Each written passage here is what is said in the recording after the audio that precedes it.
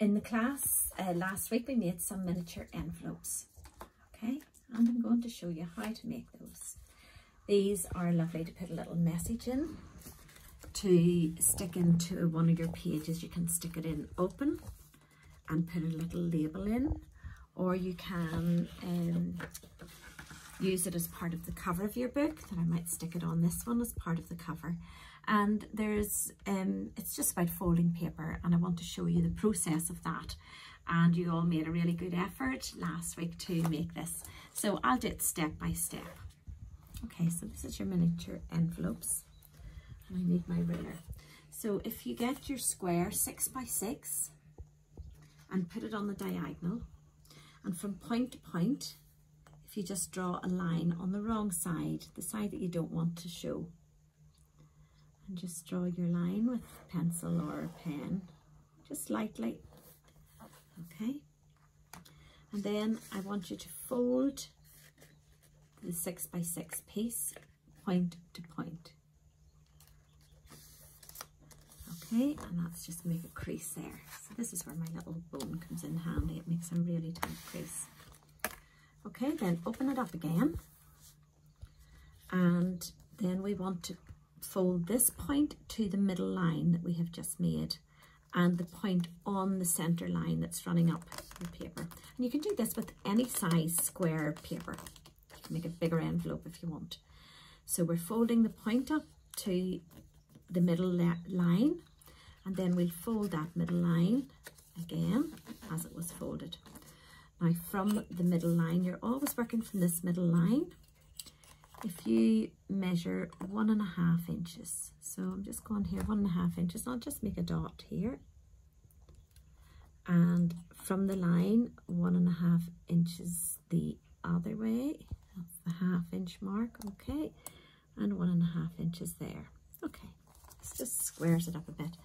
And then you put your ruler onto that line, fold that up, so as you can see that will, and the same for this side, almost making 2 wings, folding that up that side.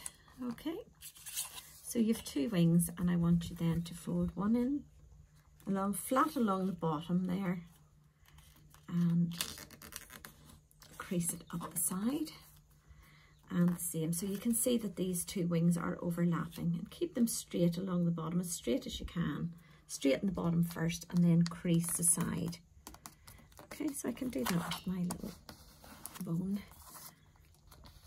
Okay, and that's got your envelope shape. Now, I want you to keep it open at this stage, and you've got your central line there. So I'll use the ruler for this. You see your center line point to point. So I want you to put your ruler along the center line, and you have this little bit at the bottom. I want you to fold that back, take your ruler out of the way and give that a crease.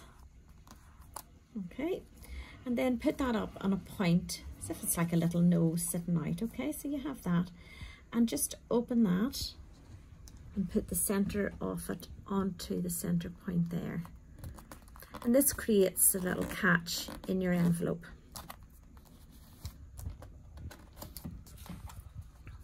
Okay, you see that?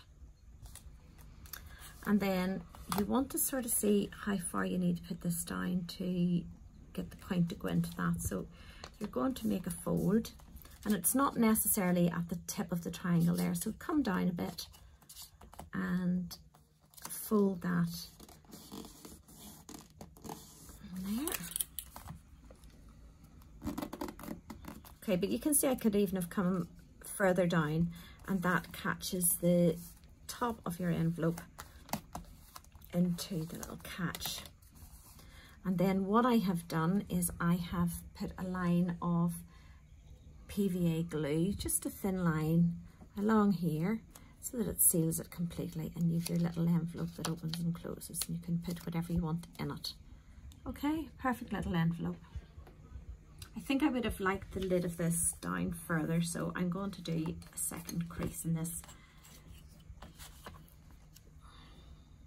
Yeah, I think it could come down to there. And yeah, I'm happier with that actually comes down into that little catch. Then you can add a tiny embellishment or a bead onto this. You can put some string in around it. You can have it hanging. And they're a great little gift envelope for giving money, if we give money now to children without transferring it to their bank account.